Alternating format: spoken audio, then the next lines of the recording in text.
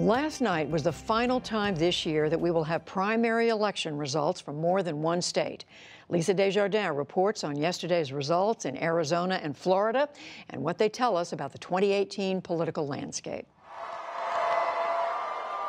He entered Election Day behind in funding and behind in the polls. But last night, Democrat Andrew Gillum pulled off an historic upset in Florida. Democrats narrowly picked the progressive Tallahassee mayor over better-known and more moderate opponents, like Gwen Graham, a former congresswoman and daughter of former Governor Bob Graham.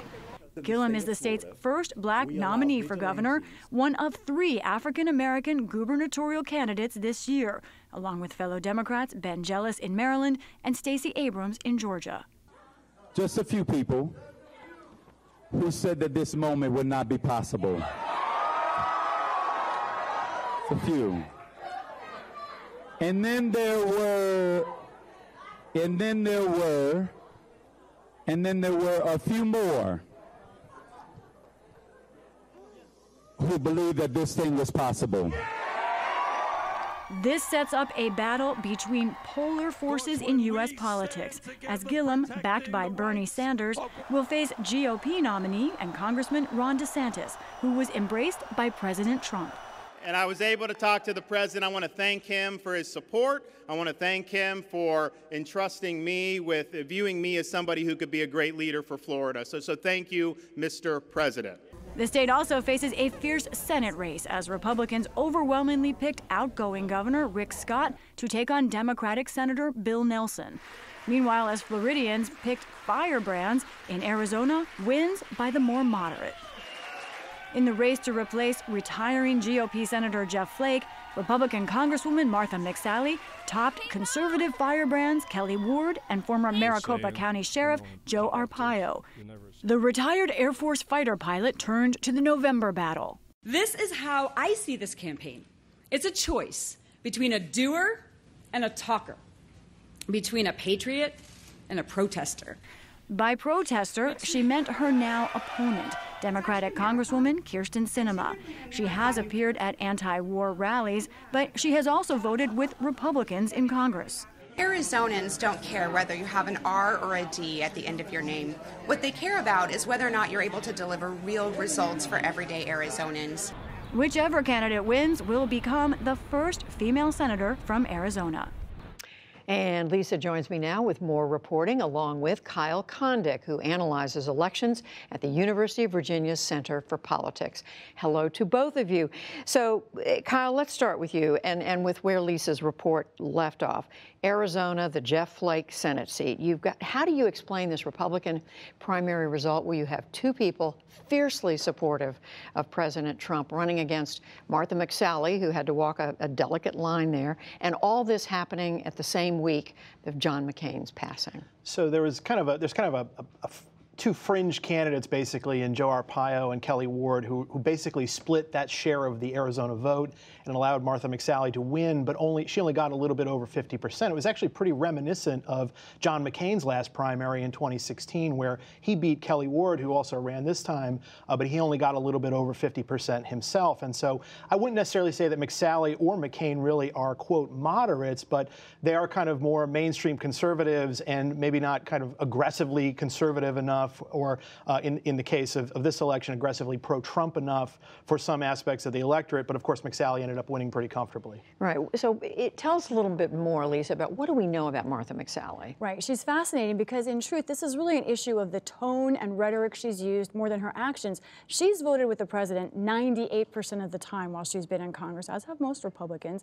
But when she ran in 2014, she talked about things like working across party lines. She campaigned on protecting Social Security. In 2017, she said she is not in favor of one large contiguous border wall.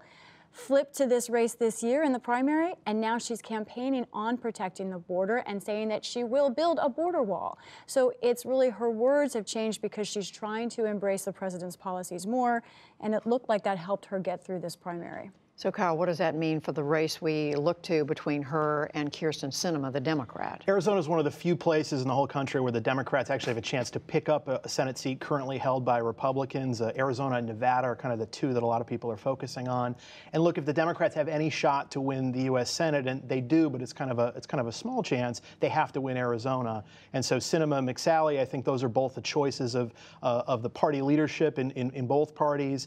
And this should be a very competitive open seat race for a Senate seat that Republicans have held for a long time, but Democrats are hoping that Arizona's trending a little bit bluer. But a clear choice between these two candidates. What would you add about Arizona?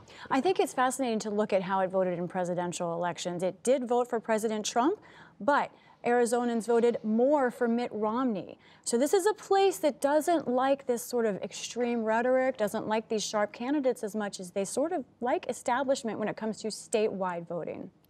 So let's turn to Florida. Fascinating results there. Kyle, the surprise upset, the mayor of Tallahassee, who was, running third or fourth in the polls, turns out to defeat his Democratic colleagues, challengers. How much of a surprise was it? How did he do this? It was a big surprise. I think he benefited in some instances from the structure of the race because there were several other candidates ahead of him who were all kind of beating each other up on the airwaves, and that sort of dynamic in a multi-candidate primary can allow a different person to emerge than maybe the person that you might think would win. In the case of this primary, I think that most kind of what you'd consider to be establishment Democrats, I think, would have preferred Gwen Graham, the former congresswoman, to win this race. And it was interesting that women have done so well in Democratic primaries this year, and yet she was the only female candidate in this field, and she wasn't able to win. Two candidates, two of the other candidates putting a lot of money in and going after her with what they were saying. So, Lisa, no sooner, though, than did we see these results, and there's already some controversy in this contest for the Senate. For Congressman DeSantis, this was a huge win, a much coveted prize for him, this primary win in Florida. This morning he goes on Fox News talking about now the race against Mr. Gillum, and he says something that's gotten a lot of attention. Let's play it. He is an articulate spokesman for those far-left views, and he's a charismatic candidate. The last thing we need to do is to monkey this up by trying to embrace a socialist agenda with huge tax increases and bankrupting the state. Not minutes later, but seconds later, of course, many people on Twitter pointed out that those are words monkeying around that are offensive to many African Americans and have long been used as race-baiting terms, and also the term articulate to describe a minority is something that is seen as not being as post-racial. So we talked to the DeSantis campaign. They sent us a statement saying Ron DeSantis was obviously thinking about Floridians not making the wrong decision on policies and the policies that Gillum espouses. But Judy, I think this is resonating today, and for Republicans to have race be an issue right out of the gate is not just a problem overall in terms of Republicans' messaging, but in Florida. President Trump won in Florida, of course, we know, in 2016.